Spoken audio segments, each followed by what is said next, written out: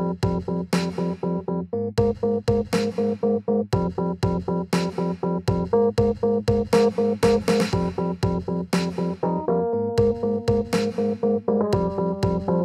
sorry, but I don't want to be an emperor.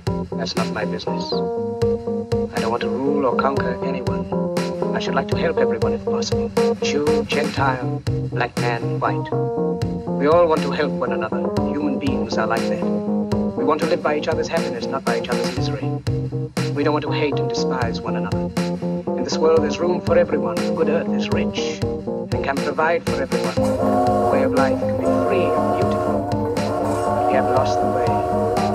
Greed has poisoned men's souls. It has barricaded the world with hate. It has goose-stepped us into misery and bloodshed. We have developed speed, but we have shut ourselves in. Machinery that gives abundance has left us in want. Our knowledge has made us cynical, our cleverness hard and unkind. We think too much and feel too little. More than machinery, we need humanity. More than cleverness, we need kindness and gentleness. Without these qualities, life will be violent and all will be lost. The aeroplane and the radio have brought us closer together. The very nature of these inventions cries out for the goodness in men, cries out for universal brotherhood, for the unity of us all. Even now, my voice is reaching millions throughout the world. Millions of despairing men, women, and children, victims of a system that makes men torture and imprison innocent people. To those who can hear me, I say, do not despair. The misery that is now upon us is but the passing of greed, the bitterness of men who fear the way of human progress. The hate of men will pass, and dictators die, and the power they took from the people will return to the people.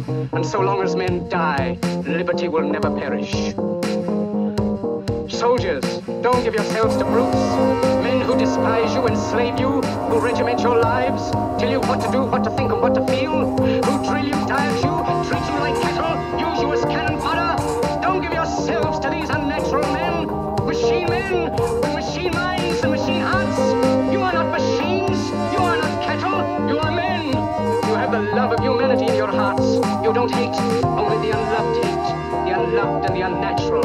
Soldiers, don't fight for slavery, fight for liberty. In the 17th chapter of St. Luke it is written, the kingdom of God is within man, not one man, nor a group of men, but in all men, in you. You, the people, have the power to create machines, the power to create happiness. You, the people, have the power to make this life free and beautiful, to make this life a wonderful adventure. Then in the name of democracy, let us use that power. Let us all unite. Let us fight for a new world, a decent world, that will give men a chance to work, that will give youth a future and old age a security. By the promise of these things, brutes have risen to power, but they lie. They do not fulfill that promise. They never will. Dictators free themselves, but they enslave the people. Now let us fight to fulfill that promise. Let us fight to free the world, to do away with national barriers, to do away with greed, with hate and intolerance. Let us fight for a world of reason, a world where science and progress will lead to all men's happiness. Soldiers, in the name of democracy, let us all unite!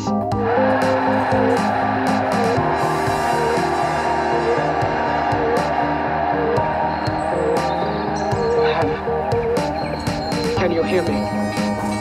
Wherever you are, look up, Hannah. The clouds are lifting. The sun is breaking through. We are coming out of the darkness of the night. We are coming into a new world, a kindlier world, where men will rise above their hate, their greed, and brutality. Look up, Hannah. The soul of man has been given wings, and at last he is beginning to fly. He is flying into the rainbow, into the light of hope, into the future, the glorious future that belongs to you, to me, and to all of us. Look up, Hannah. Look up. Look up. Look up, Hannah. Look up.